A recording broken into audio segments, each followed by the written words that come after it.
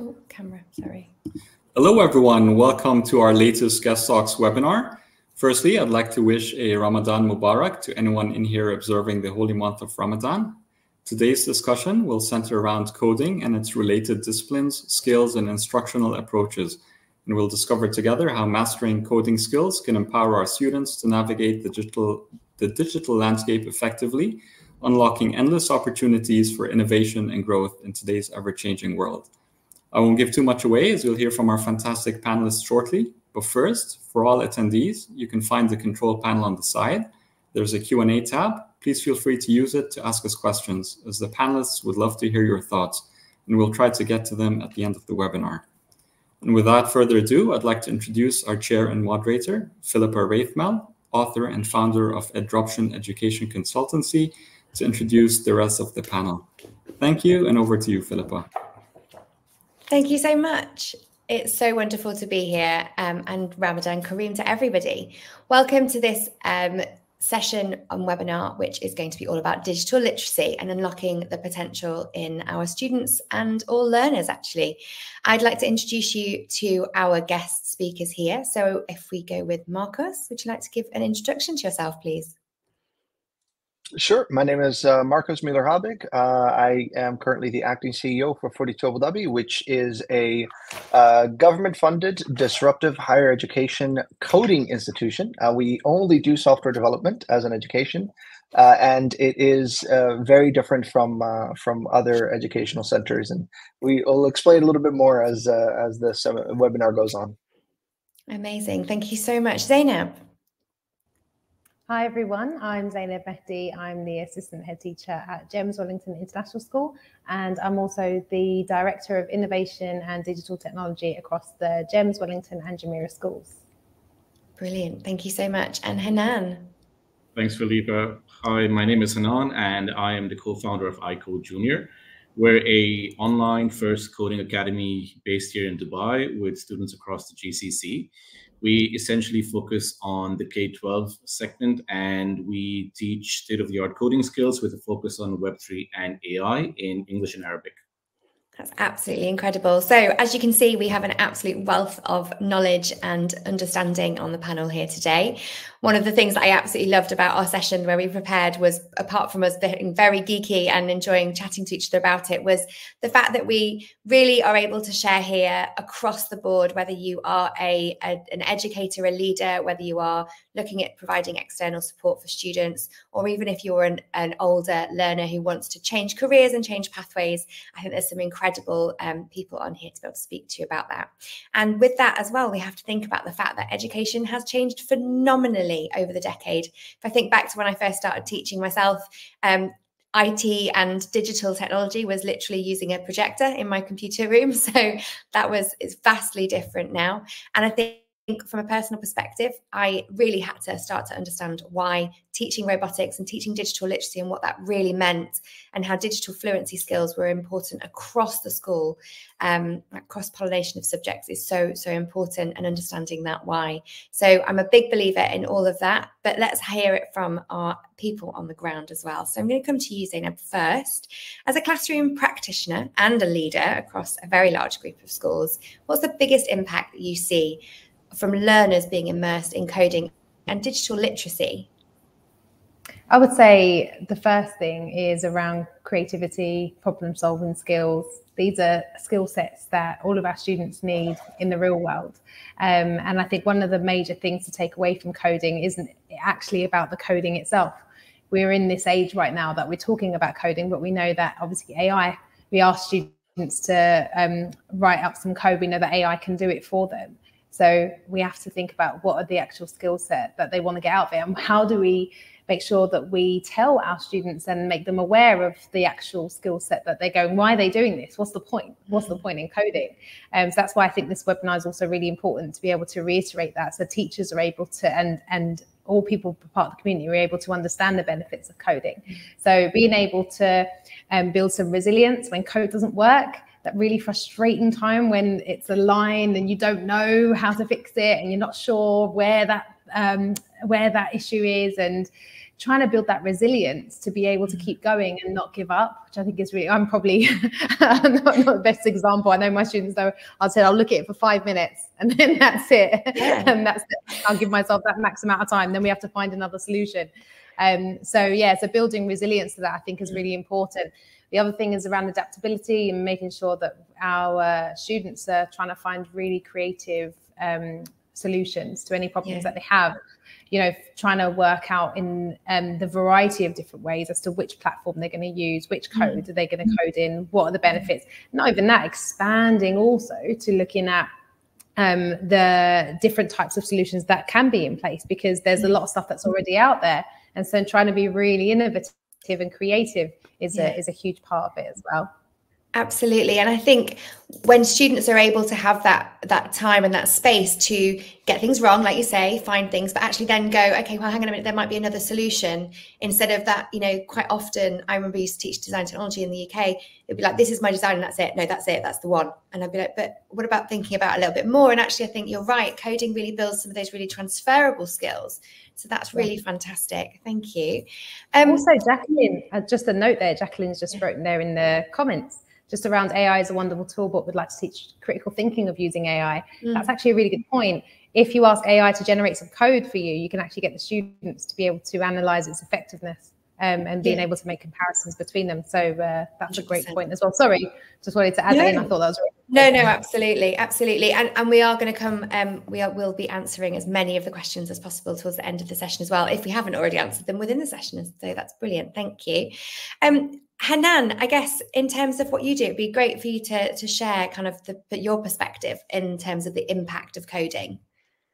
Yeah, I completely echo what Zaineb said. It's not just about the end result when it comes to coding. A big part of our focus being on K-12 is predominantly because we like to start early and make sure we're inculcating some skills that are around creativity, logical thinking, right? And not just that, coders also tend to come with a stereotype of being a bunch of introverts, right? So what we've done as an academy is we've collaborated with TED, like the ones that do the TED Talks, and we're a TED-Ed approved institution. So as part of our value proposition, we give our students a holistic learning where we do public speaking programs, we teach them how to play chess, not just build the game, but how to actually play it as well. That helps them understand why they're building the product and what the end result is as well, right? So completely echo what Zaineb said. I think it's more of a holistic skill development rather than just technical. It really is. And I think the high element of engagement with that sort of subject is incredible. So Marcus, coming across to you, obviously you deal with our higher education learners. So what kind of impact are you seeing? So for us at 42 Dhabi, we really specialize in taking people that have never coded before and then make them into actual coders, right? So 55% of our students have never written a line of code before coming to 42 Dhabi, which is something that we're incredibly proud of. But it just goes to show you that a lot of the people that we have are looking at a career choice, in the sense that they're looking for a shift, a career shift, or to upskill themselves, or either it's a lateral move within their same industry, within their same company, or it's a complete trajectory shift based on what they're looking at. And usually that's around trying some new skills and realizing that coding is that kind of important skill set that they will need to have. But more importantly, they realize it's horizontal, it's not a vertical, right? So in any company, coding can enhance any job at any point that they're doing, rather than it just being, it's no longer those introverts, those sitting in the basement, those hiding out in the IT team. It's now kind of embedded across the industry and across the different jobs that the company may be doing. So anybody looks at it and say, well, you know, today I do this, but if I can code, if I can do data analysis, if I can understand all of this, then it can actually propel me even higher. And that's something that I think is really, really wonderful, that people are recognizing that and realizing that, you know what, I may not fit the mold of what I initially thought is a coder, but you know, I'm willing to give it a chance. And people realize that anybody can do it. It is one of those skill sets that it's like a muscle. As long as you work it out, you can grow it. That's incredible. And I think one of the other aspects of this is that for those learners that are coming to you, it's really unlikely that they were taking part in sessions like this. Like if you think about Zaineb's level, where you've got, I mean, where are students learning to code from, Zaineb, within the GEMS group? I think Well, within the GEMS group, they start pretty early, quite early on, but it doesn't come without its challenges. We have it within our computer science curriculum from a very, very early stage, even in FS. But one of the major challenges that we're always going to run into are around experience and confidence of our teachers. Coding, if you don't come from that background, it can be fairly difficult and it can be quite overwhelming. And there's a lot of content that primary teachers have to cover as it is. And then you also have to add something completely brand new on top of that can affect someone's confidence. And then it can also make them be a little bit more apprehensive of wanting to be able to teach that to other students, because you want to be the expert in the room. That's how it is. But what we're currently seeing is, as the years have gone by, we've seen that age get lower and lower and lower of our students doing coding lessons outside of school. So really, really young, even in primary school, they can take loads of free online sessions. A lot of our students are doing that. So when that happens, obviously that puts the teacher on a back foot, where they're like, well, hang on a second, I'm now no longer the expert in the room. And for them to feel comfortable with that. So I think one of the major things that we need to do is, number one, we need to upskill our primary school teachers, whether that means by putting it as part of, for example, part of our PGCE program. So when teachers go through the qualification process, and having that as part of it, just a very kind of basic starting point. You don't have to be the expert in the room, but what we do need to do is teach teachers how to be able to foster critical thinking in our students. How do you provide that little starting point, and then how do you allow the students to kind of run away with it as well? And just provide that little kind of probing questions that allows them to be inspired, and then to try and dig in a little bit more themselves, and trying to find opportunities for them to be able to look out on their own, because there's so many resources out there at the moment. So I think just trying to build the confidence in teachers would be the first starting point. Simple classes. I mean, what 42 Abu Dhabi is doing is fantastic. It's really inspirational, as it allows a whole entire community to be educated for free, and makes it really, really accessible. So I think that that would be the first port of call that I would say. Yeah, and that's incredible. I think it is the changing and evolving role, isn't it, of the educator nowadays? And exactly as we were talking about at the beginning, and you've mentioned again there, it's critical thinking, it's problem solving, it's resilience, it's actually all these soft skills. It's the fact that coders are no longer, hoodies, geeks, not talking to anybody and wanting to be on their own. Actually, everyone can code, and that's so, so important. And actually, maybe you're right, like breaking down some of these barriers for our teachers who think, well, actually, my specialism is X, and kind of getting them to see some of those cross-pollinated elements of, actually, these are just skills, but this is one way to teach them, because children really enjoy it. And as you mentioned as well, in terms of coding, there are so many different things and types of codes and different ways to do that. And actually, that evolving role of an educator is to say, tell me about it, because that's the mastery, right, for students. Hannan, what are you seeing in terms of those sorts of how many students coming along to you, the increased need and requirement for people to be able to have a really great curriculum that's external to school? Right. So what we've learned along the way is that every student's coding journey is different, right? Now, a limitation that teachers in schools may face is some students may be further ahead in their coding journey, but because they've got a curriculum to follow and not everyone is where they are, they've got to start from scratch, right? And that's essentially where we see a lot of students that come in that say that, okay, we've already done X, Y, Z in school, for instance, Scratch, and we'd like to take our coding journey forward. A limitation with schools also is, for instance, KHTA has certain requirements for schools to fulfill. So they may not, even as much as they like, they may not have the bandwidth to complete a lot within the coding and STEM space. That's where we sort of come in, right? So we've curated a customized training plan depending on students' age groups and grade groups. And we like to keep them engaged by making sure that they're starting from a level that is suitable to them. Right. So if you're fresh off the boat, we've got a program that starts you from scratch, so you're not overwhelmed. And we prefer a one-on-one learning module, because when we try doing a group session, the ones that have a little bit of knowledge tend to dominate the room, and the other ones tend to get into a shell. Right. And they also witness this in the classroom. which is why we try and cater the learning programs on a one-on-one perspective, and that seems to work really well. We've also been doing a lot of hackathons that let our students then get the sense of gratification where they get to apply what they've learned, but also see what other students are doing. And that's where we've found a lot of appreciation from students. And Marcos has been kind enough to host Code Battle, one of our hackathons that we were planning to do last year. And for Dhabi has the best campus you could find. It's state of the art. So yeah, I just look forward to going back. It's true. I know Zaineb and I are very desperate to go and have a look at all as well, and we'll be finding him very, very soon. Coming over to that, Marcos, would you? One of my questions, I guess, there's two parts to this. One, I really would like you to tell us a little bit more about Abu Dhabi 42 and the community side of that. But just before that as well, are you seeing an impact of the change in narrative with people? I know obviously you've said you've got a lot of career changes, but are you seeing any of the impact from school, from people who are leaving school who have got coding backgrounds, or what's it like at Abu Dhabi 42? So a little bit more about 42 Abu Dhabi. I mean, I could talk about it all day, but just being a little bit, summarizing it a little bit. We are, and when I mentioned disruptive education, it's more along the lines of we don't actually have teachers with our project. So it is a peer-to-peer model of education in which collective intelligence is king. Students will gather together and they come up with different solutions to come up with, new creative ways to handle each of the projects. So we give them projects that they have to do. There's a curriculum.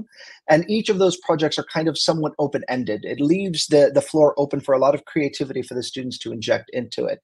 And actually, funny enough, having these creative outlets or having these abilities of leaving some projects open-ended is what ends up defeating a lot of the questions that are coming up related to generative AI. A lot of people are worried, well, generative AI is just going to replace coders, and it's not. Generative AI is able to write you an email, but unless you tell it what to do, unless you give it the context that it needs, it's not going to be able to write you anything. So you have to inject that side of humanity towards what you're doing, and code is very similar. It is a creative outlet.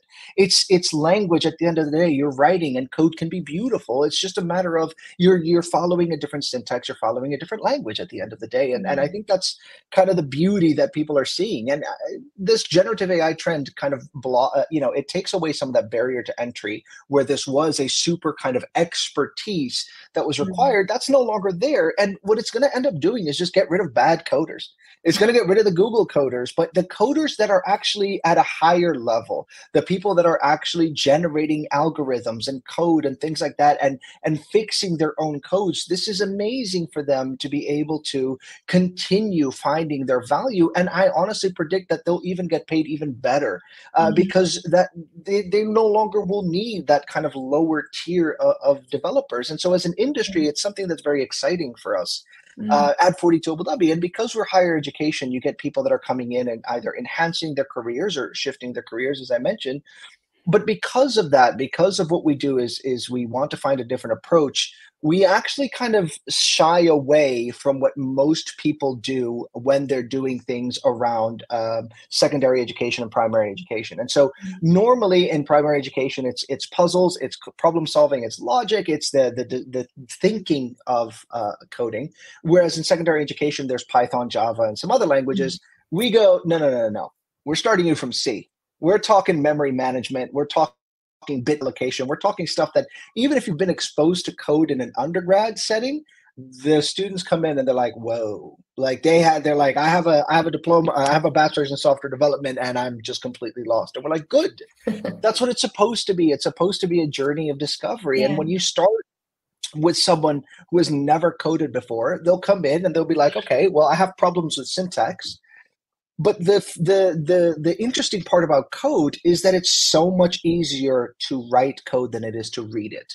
And so what we've done at 42 is create what we call the norm, which is kind of like MLA or APA, but it's internal to us around code, where you have to structure your code a specific way, which allows the conversation to be on an even playing field. If you've never coded before, you come in and you say the norm, well, that's just the way you code. And they go ahead and they just absorb it. And they may have problems with if statements, then statements, or algorithms. But if you've coded before, all that technical stuff is easy, but then the norm will completely throw you for a loop because you're used to writing any old way that you want. And so it's these journey of difficulties that we find that everybody who's able to kind of shed their ego and realize that in a collective environment, you're able to learn from everyone, at least in a specific way. You're able to learn something from someone or everyone. Once you're able to shed that ego, the learning is really what takes place. And that is where we find a lot of value for our students, that they find it a formative experience, because it truly is about the learning. It's not about getting to the next level. It's not about getting to the next point. It's about them being able to show their learning and learn a lot in a very short period of time. We actually had a, we just received our accreditation, and we actually had a visit, and they were all from, they all had PhDs. They were all kind of lecturers around software development. And one of them walked out after speaking to one of our students, and she looked shell-shocked. And I was like, what? She was like, I just spoke to one of your students. I was like, okay. She was like, his level is compared to what I find my 3 years to 3.5, like after 3.5 years of bachelor students. And I was like, yeah. She's like, he's been here 16 days. Yeah. That's incredible. When you cut everything out and you just throw them off the deep end, that's when you get that real kind of burst of light and going, oh my God, there's so much. Yeah, and I think what's really important to highlight, if anyone hasn't kind of caught on to that, is that they're all there in person, aren't they? You have Mac Labs, and everyone comes in and they are together. Correct. And I think there's again, no and that's just such a brilliant thing. I mean, we've heard from Hannan about the public speaking and Zaineb about all the different skills, and ultimately this digital literacy and literacy of just our skill sets and understanding these cross-pollinations and interdisciplinary learning, I think it is so incredible. I remember, so about 4 or 5 years ago, I'd have been really freaked out if you just said all those things to me and not really understood what on earth you were on about, until I realized that things like an algorithm could be broken down into me telling the year threes that actually, well, you brush your teeth every day, and that's like a mental algorithm. And so when we start to break it down, we start to realize that we do all these, computational things all of the time. And it leads into what Zaineb was talking about as well, with teaching teachers that it's not a scary thing. It's not a scary concept. We're all doing it. Writing a lesson plan is breaking down a code. Like English for me, I remember delivering the Apple Everyone Can Code project and showing the kind of how to take a selfie, and it was all broken down into code language. And when you work through it and you realize it's really simple and you do it all the time, but you just don't think about it. And I think there are really great ways for us to be able to embed coding into everything we do, and just thinking about it in a different perspective, and bringing and drawing in from what I can hear from all of you is these really human skills, these connections, these times and places to be able to really be with people. And I just think that's an amazing thing to think about, isn't it? With something that people find quite hard to sort of get to grips with.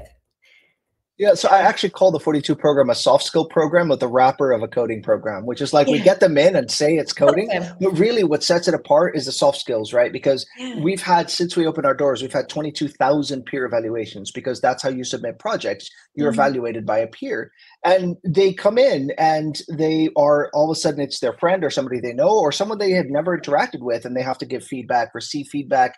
They may be more advanced than them, or they may be less advanced. And so they have to ask really pointed questions and be able to take that on board and learn from that.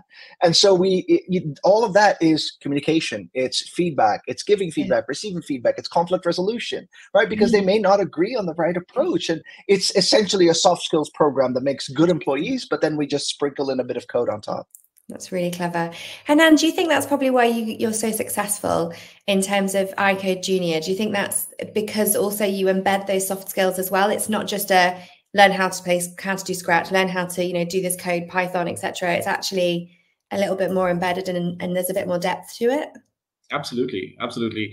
I think our soft skill value proposition definitely adds to the product solution that we offer. But I think it's also important for us to stay current. For instance, it was extremely satisfying for us to know that a lot of students came back to wrote to us and they said that, oh, you know what, when our teachers spoke about ChatGPT, we already knew what it was because we spoke about it in class. right? So the minute the platform came out, we had our students sign up, they played around with it.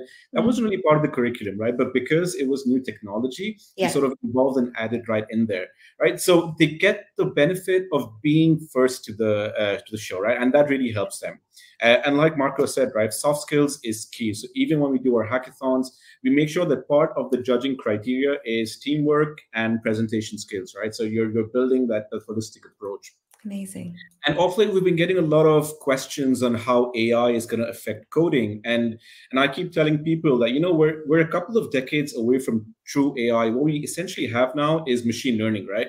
So the kind of code that is being fed into LLMs or the large language models is essentially generic code. So instead of asking your students not to leverage generative AI, we in fact encourage it, right? If they can cross the first hurdle by simply going to ChatGPT and saying, okay, give me the code for an Airbnb clone, and then using that to sort of customize their project for a solution, right? We believe that we should encourage that. So for us, it's not about dismissing AI. We'd like to make sure that we adapt to it, but you still need the sense of code. You still need to know how to code so you could tailor that and customize that to your requirements. Amazing.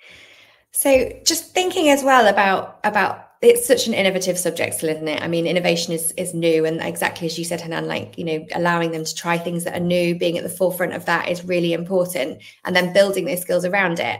In terms of our like K-12, Zaineb, where do you see the innovation happening now? Because obviously you've been doing it a while, I guess. There's 2 points to this. The reflection of when you first started out, like, how did you set up that? So I can see questions coming through already about, you know, where would you begin? Where would you start? Essential things. But actually, now that those are embedded within the curriculum, that you've got scaffolds, where is it that you're finding that you're moving towards now with innovation in coding and technology and robotics?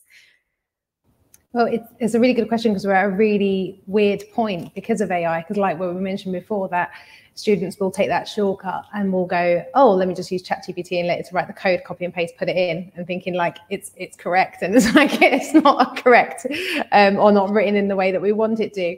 And so I think it is a really, really unique point. I'm actually getting inspired a lot by what Marcos and Hannan is talking about, because when we're talking about the soft skills, we know in K-12, like, this naturally will happen in particular scenarios that you place the kids in. So if we're talking about within the classroom in computer science, yes, we know we teach the structures, we teach the basics of coding and all of those elements, but actually the soft skills stuff comes out of the competitions that we put the students in. And so things like when we run our own school hackathons, or when we ask students to be able to do we do like a GEMS GIC, which is like a global innovation challenge, where we ask students to like work on new types of solutions for world problems. We don't actually demand for particular elements like coding to be a part of it.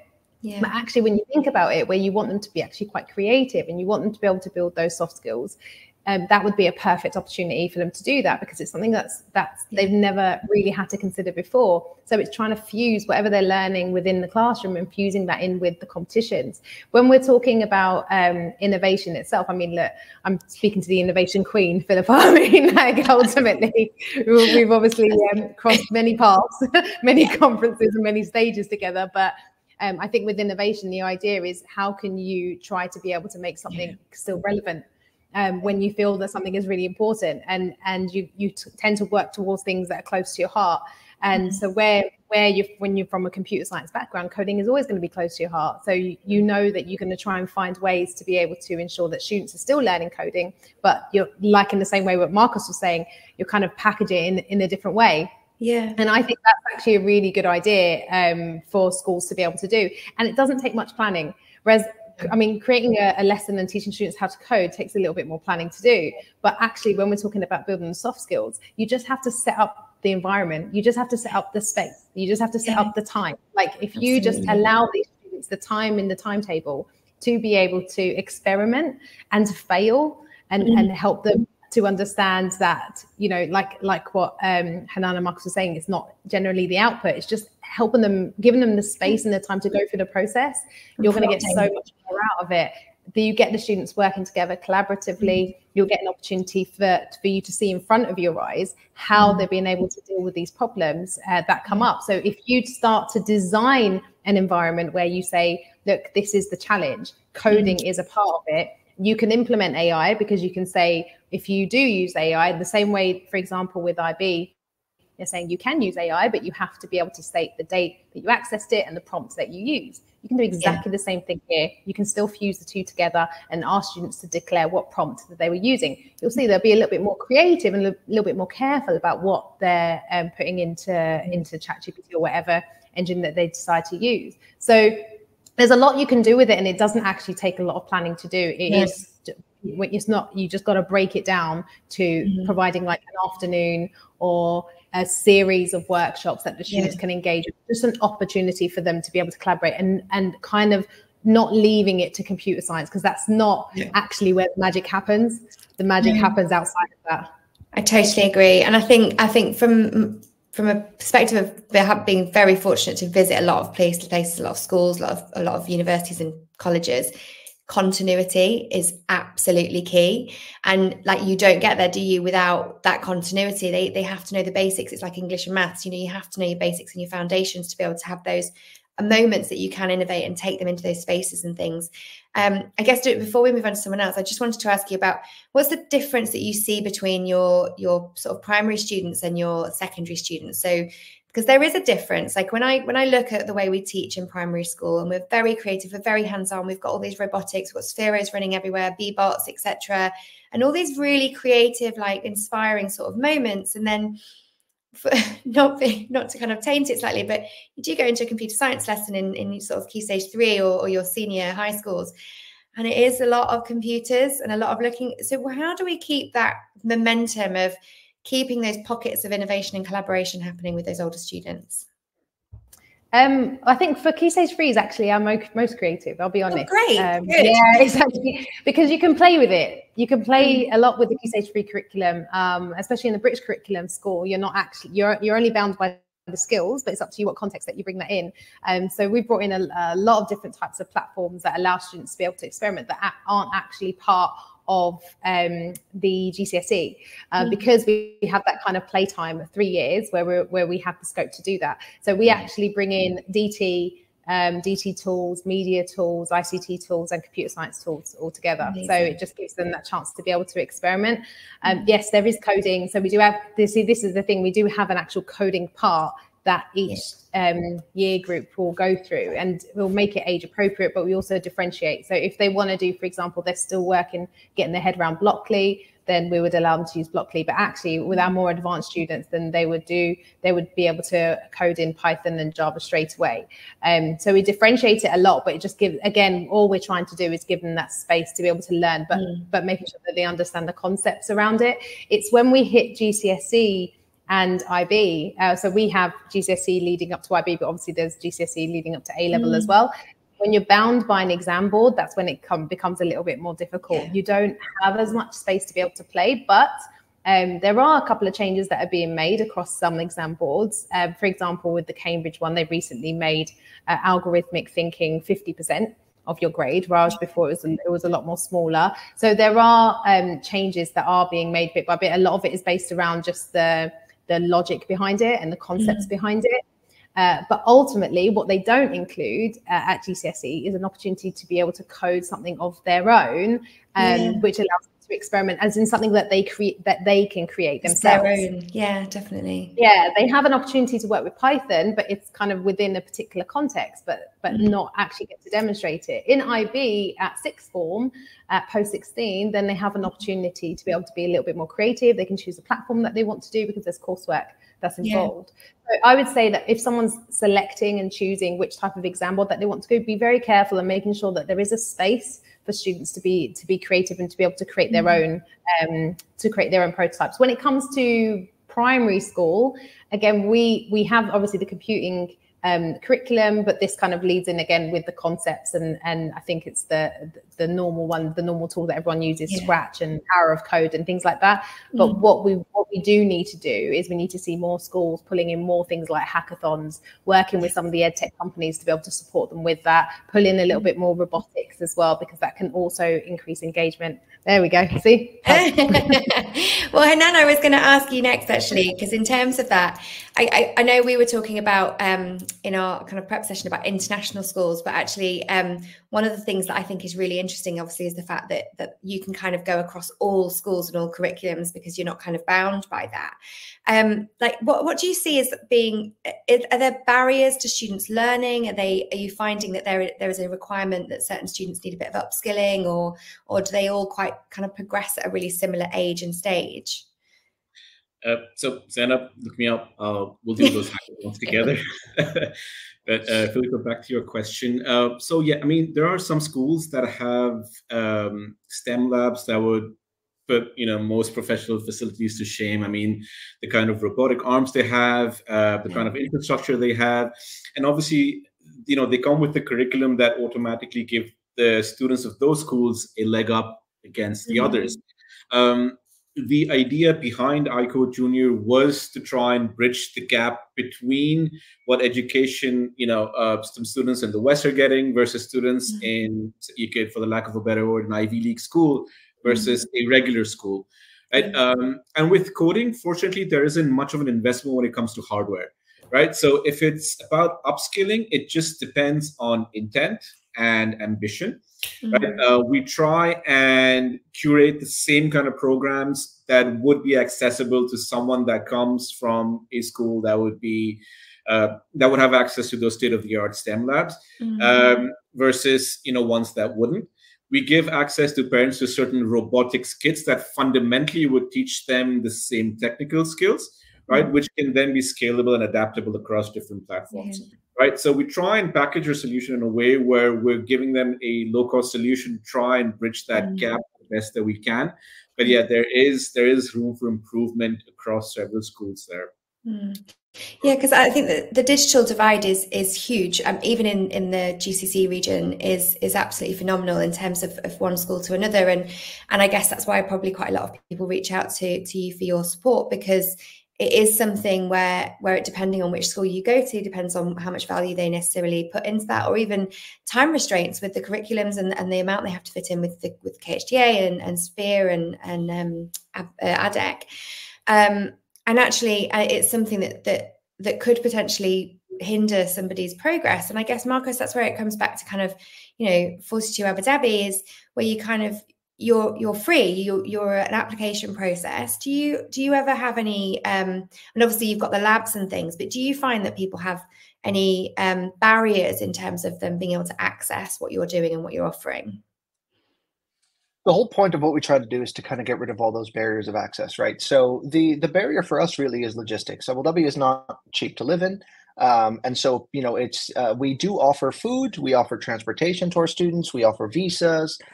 So, and the tuition is completely covered. It's completely free for any of our students. So, we knock down as many of those walls as possible. But for example, we don't have a dorm.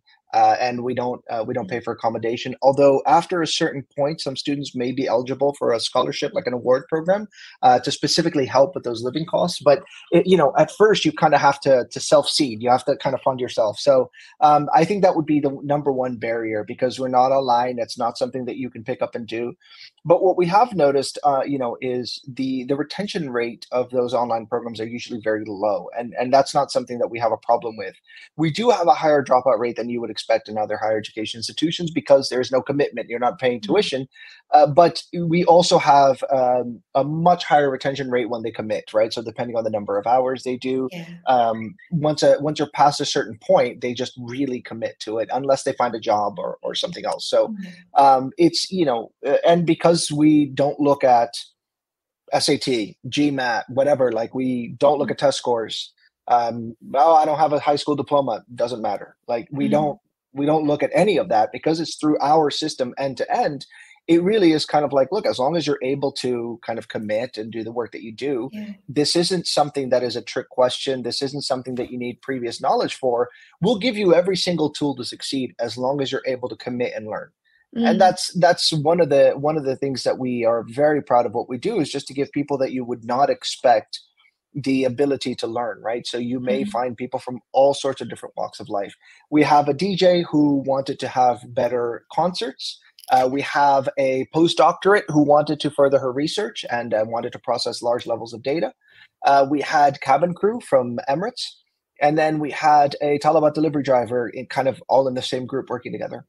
It's incredible, isn't it? It's people from all walks of life. You have people running away from horrible situations like the war with Russia and Ukraine, or Sudan, or anything like that, and they find a home with us, and we're very, very proud of that. We're very happy to help in any way that we can. So yeah, an amazing community to be part of as well. It's fantastic. I think even that again is having the skills to be able to, as you were saying earlier, like the forget your ego. It's kind of, we're all here for the same thing, and we all want to learn, and we all want to participate. And actually, you know what, if you don't want to be part of it, that's great, but give the place to someone else and move on. But actually it's such an opportunity. And when you were saying about once you get to a certain part, it's like any habit, isn't it? It's like 21 days and then it's your habit, as long as you continue on with it.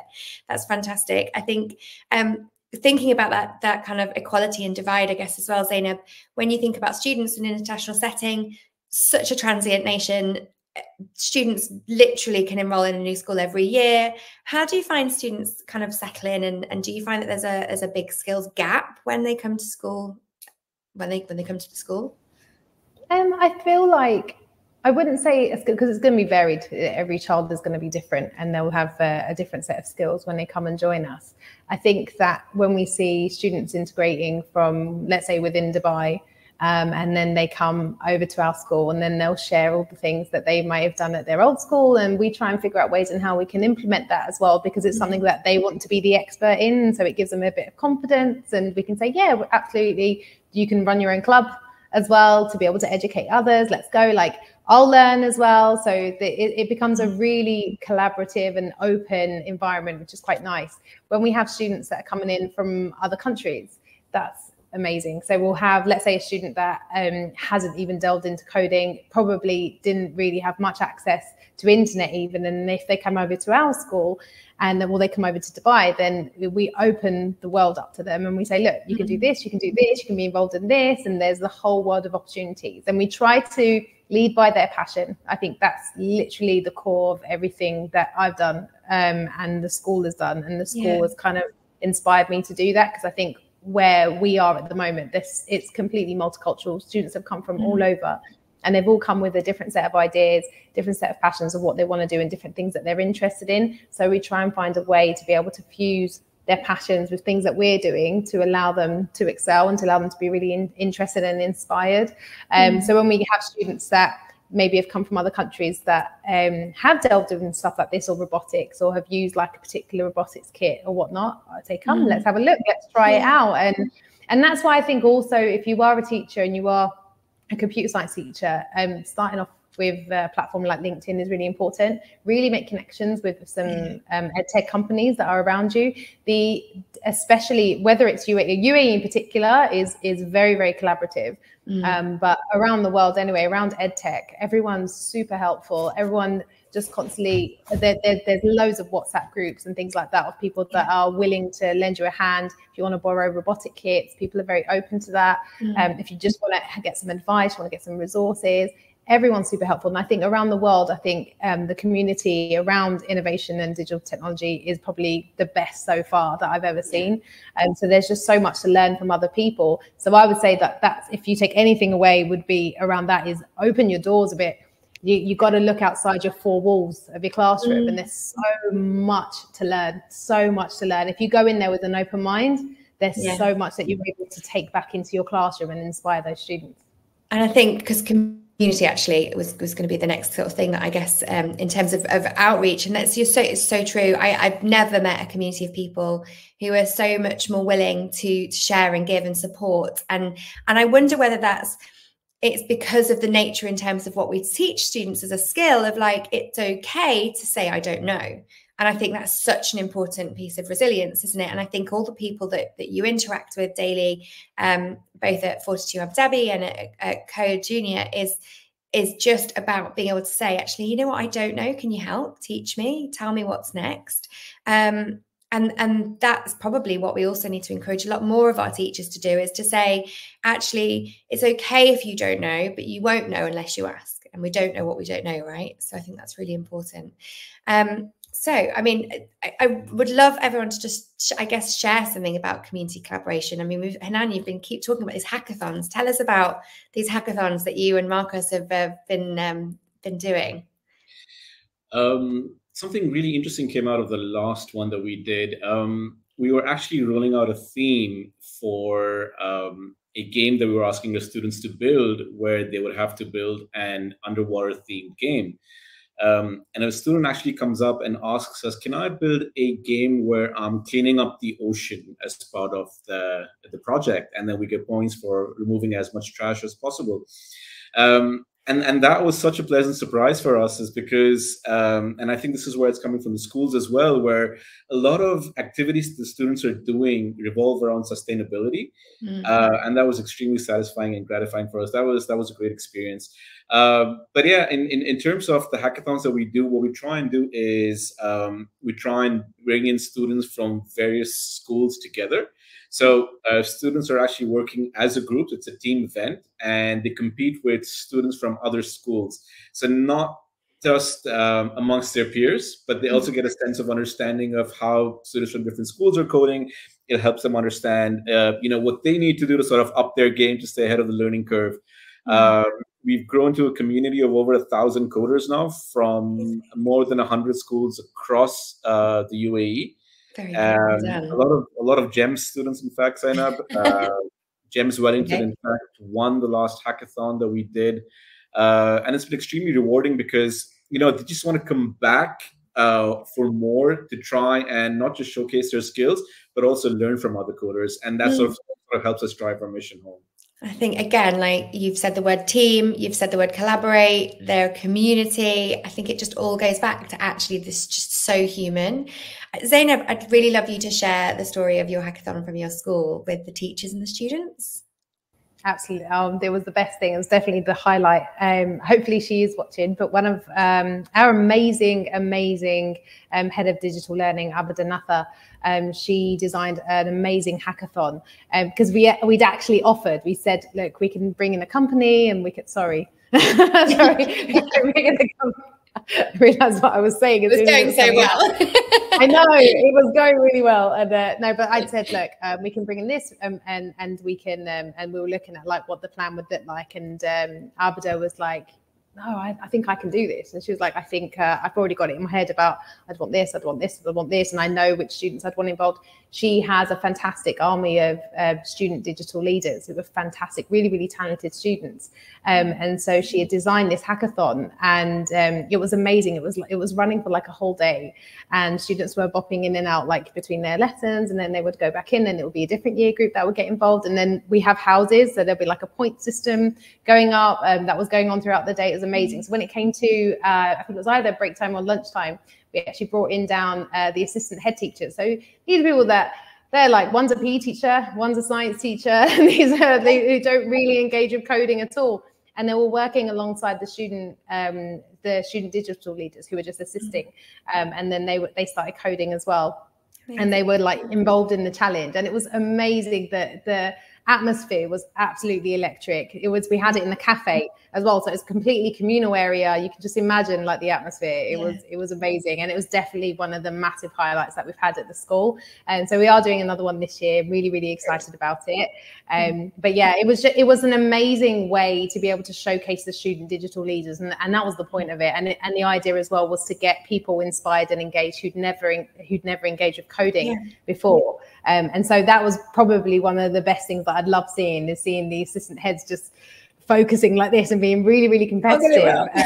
Yeah, it was amazing. It was lovely. So yeah, we really enjoyed it. I mean, look, I would say, look, we're really lucky that we do have that talent in our school, and she's run events like that in our school before.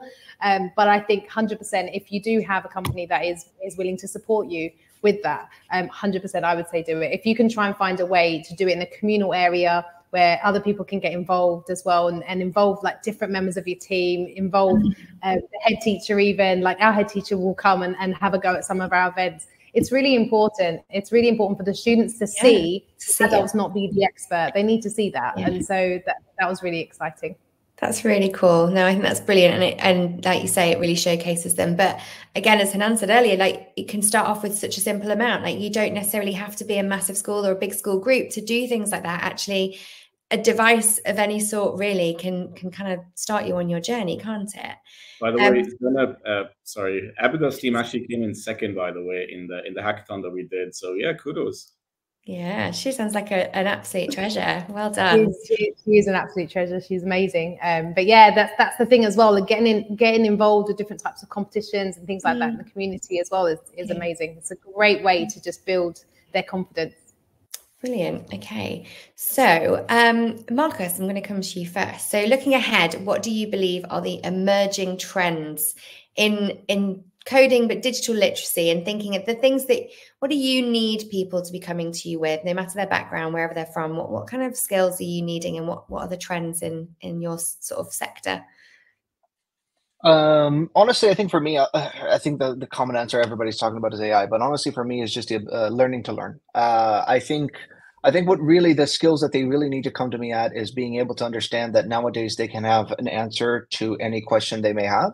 It's just a matter of wanting to go and find it. And I think, you know, given the fact that we're named 42 after the Hitchhiker's Guide to the Galaxy, and it's supposed to be kind of the answer to the ultimate question about life, the universe, and everything, I think that that answer is great if you have a massive ego. In my side, I don't believe that 42 is the answer to everything. I don't believe that 42 is the meaning of life. What I really think is, when you ask the right questions, you'll get the right answers, right? And I think it's about the journey of learning how to ask the questions, and about how being able to find your own answers is really important.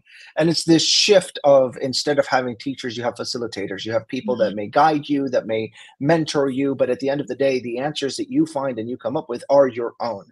And that's something that no AI is ever going to be able to take away from us. That's part of what makes us human, and will never, ever, ever be replicated. And so I think that injecting of the size of your personality, or having that bit about it that makes us human and real, is something that will live forever. And that's what I would like students to have from a very early age, is that ability to, and that confidence to be able to say, I can find my own answer. I can sort through the multiple different answers to this question and find what is more relevant, or what is more accurate, what isn't, you know, what fits my style, what doesn't. And so I think that's the biggest trend that I would see in the future, is less about let's be indoctrinated, let's memorize, and more about how am I able to sort through this wash of information that we have and find what appeals to me and what makes sense to me.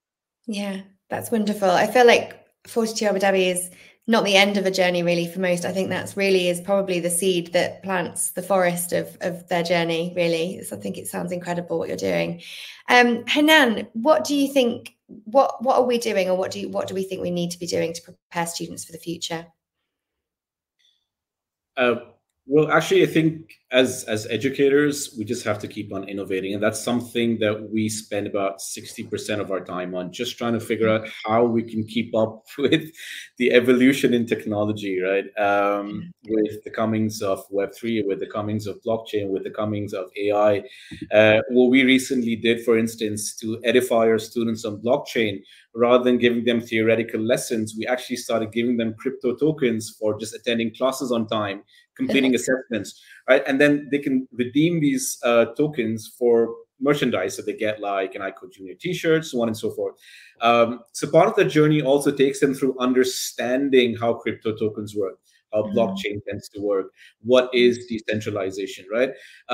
So for us, and you know, I think it's imperative that we try and innovate in the ways we teach our students. It can't be theoretical. That's something we tried and failed miserably at. We're at an age where there's instant gratification. If they don't see an outcome at the end of the session, it's not something that's going to stick, right? Like Marco said, online learning has a tendency to have low retention rates if it's theoretical, if it's monotonous, if it's robotic. So yeah, innovation is something that is key for us. We're working really hard to implement AI as part of our curriculum. Rather than teaching just coding, we're going to focus on teaching coding with AI, because that's the direction we're heading in. How we could use large language models, how we could use generative AI to enhance the coding experience. So that's key for us at iCodejr right now. Fantastic. Thank you, Hannan. And finally, my last question to Zaineb. What are schools focusing on to ensure that they are future ready? So what are skills are we focusing on? I think AI is our buzzword at the moment around trying to work it out and how to be able to navigate our way around it. One thing I would say for schools is to have a core set of teachers who are passionate and really interested in technology and basically just building an R&D team. We don't really have R&D teams in our schools, and I think that we need to start with what's happening right now. There's so much ambiguity around AI and other tech tools and how to be able to implement them, and so I think we do need a really good core team that works throughout the year to be able to share any kind of best practice or any good case studies and help to make those decisions. I think one of the other elements that we also need to look into is kind of echoing what Hannan is saying around teaching students. You mentioned like AI with coding. I mean, there are so many free AI Google courses, for example, like that students are able to take.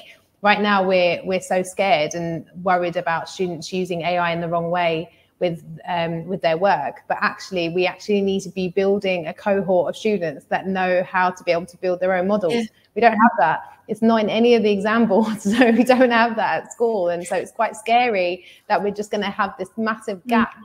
Before we were worried that there was going to be a coding gap, and now there's going to be an even bigger problem that we're going to have like a massive cohort of students that if we're talking about worried about dealing with students like the ethics of AI and making sure that they understand, we'll get them to understand how to be able to build models and get them to be able to understand what goes on behind the scenes, which I think is really important. So even we need to be looking at this as well at our school, and we are looking into what courses would be the best thing for our students, but we do need to look at how to be able to find that space in a timetable, a flexible timetable, to allow students the space to complete these courses. Not just saying go away and do the course, it's providing that space within school for them to be able to do it. When it comes to skills, I would break it down completely to things like computational thinking and just stripping it right down. Things like that, pattern recognition, algorithmic thinking, these can be applied to real life. Like we say this to the kids all the time, computer science solves everything. If you really have a problem with, it could be anything in the entire world, if you use the computational thinking strategies, then you will be able to solve it.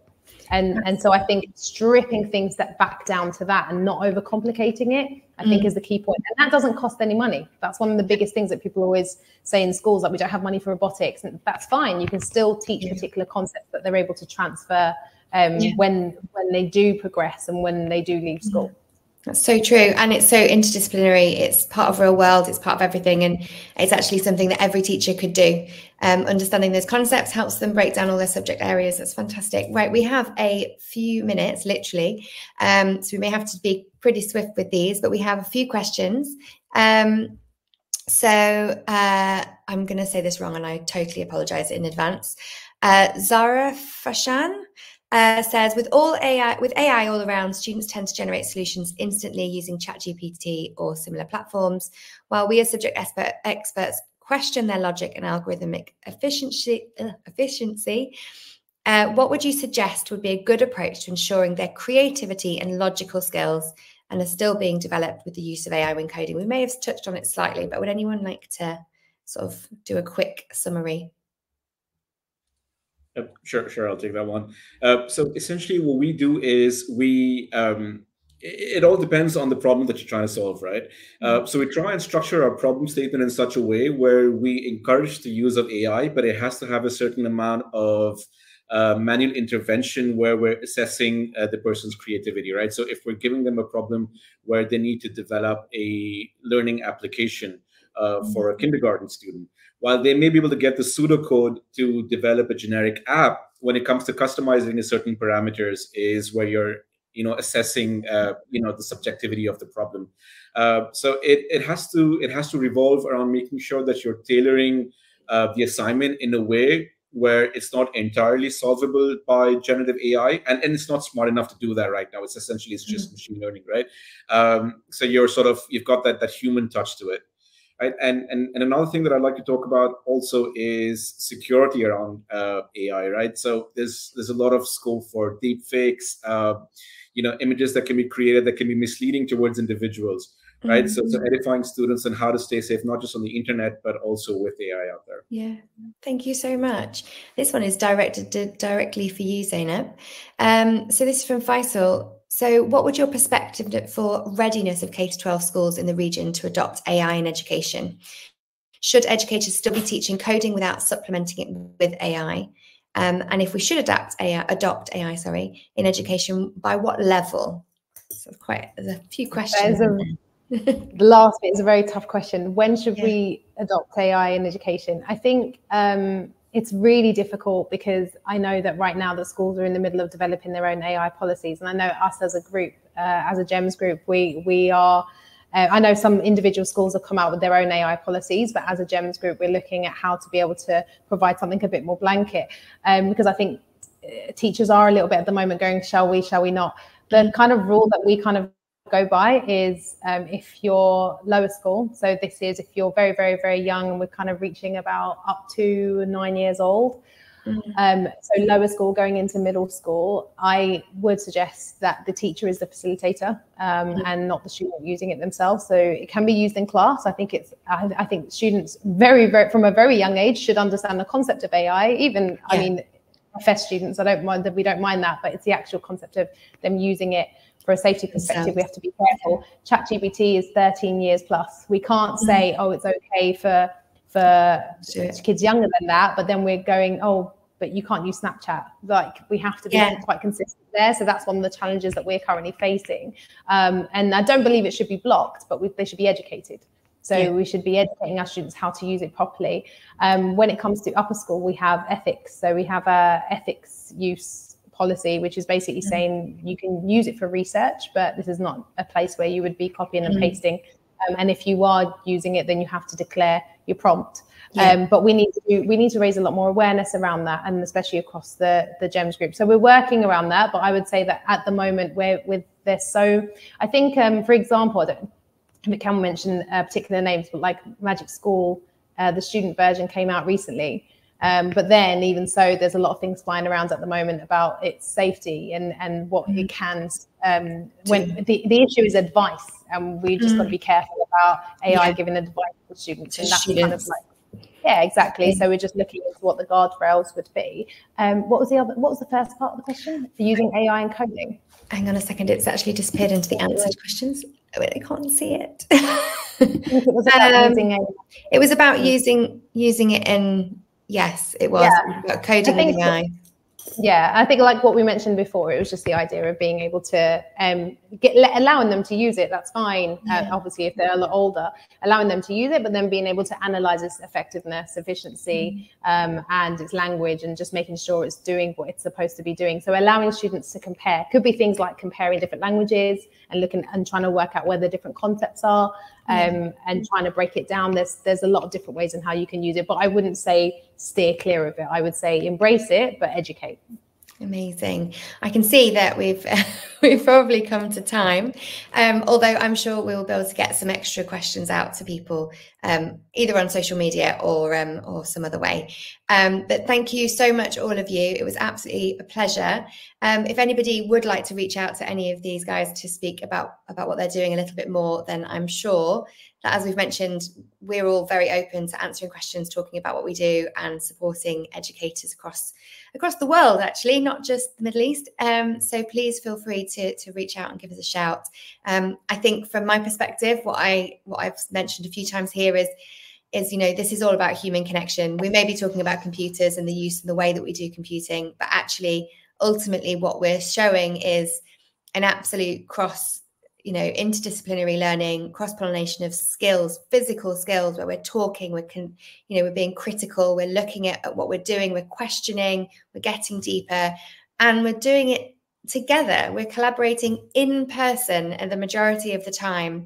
And actually, as Marcus said, that's really impacting on how well people are doing. When we work together, we do things better, we do them for longer. And I think with coding, where it can be so vast and there's so many different opportunities to learn in different ways, but also it's very much a community thing. So I think for me, that's a lovely thing to hear, especially when so many people are so worried about humanity. Brilliant. Well, that was an incredible discussion and very informative. Thank you so much, Philippa, Marcus, Zaineb, and Hannan. I know there were a few questions that we couldn't get to, unfortunately, because of time, but we'll try to get to them hopefully after the webinar, maybe by email, as you mentioned Philippa or on social media. And if anyone from the audience as well has any further questions or would like to connect with our speakers, then please, you can do so through LinkedIn or send us an email to marketing@guesseducation.com. You'll also be redirected to a short survey once we end the webinar, so please tell us what you thought and if there are any topics you'd like to hear about. If you want to enjoy the webinar all over again, you can do so as we'll be uploading it to our YouTube channel as well as our GESS Education website and sending it out to all attendees by email. A massive, massive thank you to our panel and also you, our audience, for tuning in. We'll be announcing our upcoming webinar very soon, so please make sure you're subscribed to our newsletter, follow us on social media, and visit guesseducation.com to stay informed of our latest events. Until next time, take care and have a lovely day and rest of the week. Bye-bye for now.